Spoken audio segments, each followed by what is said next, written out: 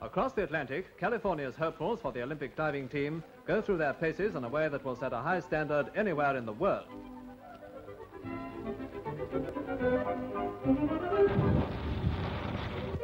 Highboard technique is demonstrated by June Stover.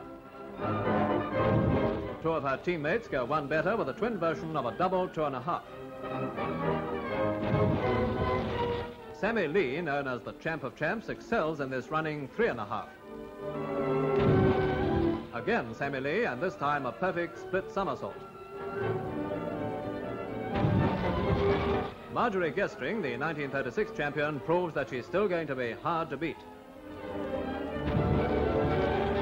A star-studded show of diving talent that's hoping to bring plenty of glory to America's international team.